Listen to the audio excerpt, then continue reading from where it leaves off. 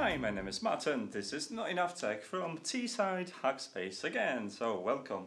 Previously we've been working on this lovely box. It's not glued in, so it requires a tender little care when handling, and hopefully won't fall apart in my hands just yet, but I'm in the process of gluing stuff. And today we're going to do a few things. One of the things is going to be taking care of the logo and vents on the front, so I'm going to make studs and front logo to cover the ventilation holes. That's another thing we're going to do, is mount this Raspberry Pi that's going to be heart of the design inside, so I'm going to make some studs and align the holes, etc. and drill it. So that's the second thing that we're going to do. And maybe third thing, if I still got some time, we're going to try to mount the hub inside so it wouldn't rattle around. So that's the plan for today. So let's get started with gluing up some studs into the design of the Raspberry Pi logo and aligning this properly, and then we're gonna move into the rest. So I'll show you how to do it.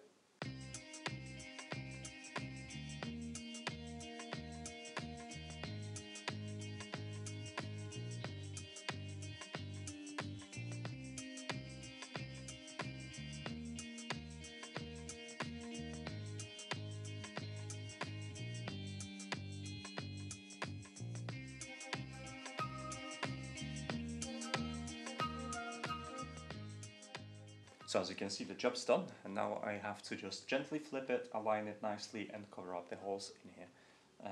So I was thinking maybe I'll use some tape to kind of make it stick together when I'm aligning it, and then flip it over and kind of mark the end points and organize it neatly, and hopefully this won't be visible. All I have to do more is just leaves at the end, and that's it. So let's get started with this one.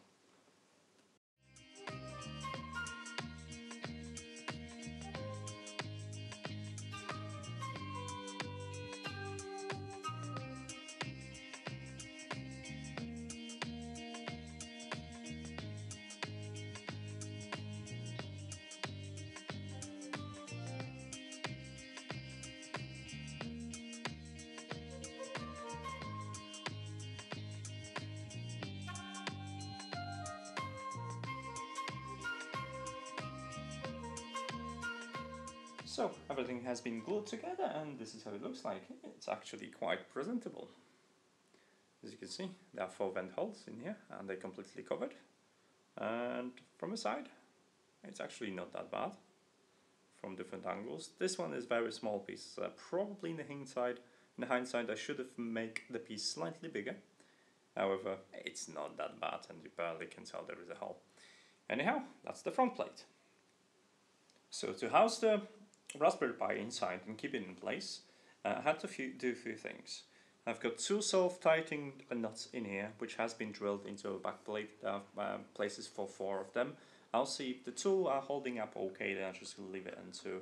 Otherwise I'm going to use 4 of them. And they fitted perfectly with the the drill I've used, so that's fine. I just need to cut them to size so they wouldn't be sticking out like this. And another thing probably to pay attention is that I had to bend slightly the USB, because during the cutout this part fell down slightly at the angle and the cutout wasn't perfect. So I had to bend the enclosure a tiny little bit, but still everything's usable. I've checked both sockets, so you can plug in everything is there. They're inside without any problems. You can have your Ethernet cable and your USB if you want to.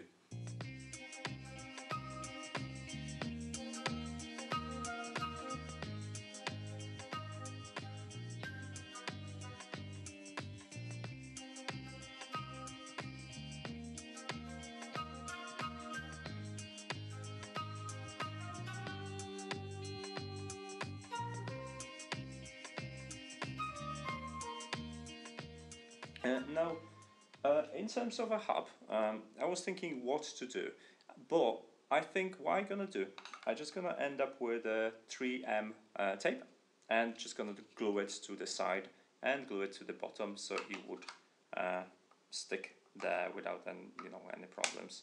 And it's gonna be just like that on this side, and the power socket is on this side, so the cable is gonna go directly in there, and everything's gonna power the Raspberry and all the hard drives. So I'm just gonna put some tape. I don't have a tape with me, I have tape at home, and I'm just gonna finish that hole. So that's it. And then I need to, lastly, I had to do a small hole, because I'll have to either cut the Raspberry jack 3.5mm jack short, or don't know if I'm gonna regret it or not, because it's slightly visible on here. I needed to drill into the enclosure to kind of accommodate for sticking out headphones. I didn't want to just you know, cut into the Raspberry, so figure out I'm gonna do it that way. The edges are white right now. However, what I'm gonna do, I could just gonna flame treat it, and that should take the edge out of it. So yeah, that's the top. So everything's ready for assemble, and let me just put the final assemble so I could show you. Everything snaps on just exactly as it did before. So this is a base plate, and that's the back side, so it just goes in here. And then we have a top one, and it goes like this.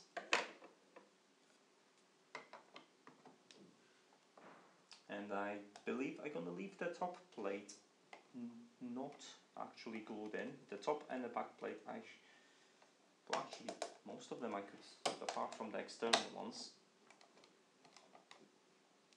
I should leave it unglued in so I could actually access it.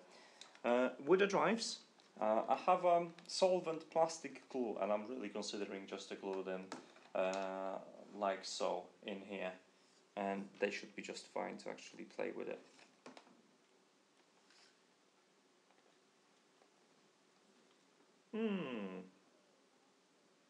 I've just actually discovered a problem with my design. Oh, okay. So where's the problem?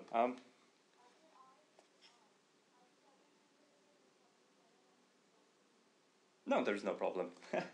Sorry, that was me thinking for a second. The drives just go this way, and I was thinking where the cable goes. I forgot the drives goes like that, and the cable goes at the back, so everything's fine. I got scared for a second there.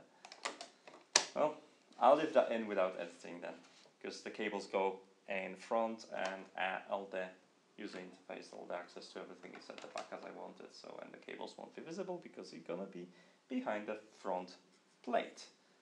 So let me just stick that real quick. Those outer stuff is gonna be probably glued in, and the beautiful front that goes in the front. So that goes here. And there you have it. Nicely looking box, hopefully it won't fall apart when I'm showing it to the camera. And you could look at it from all sides and glory. I love it.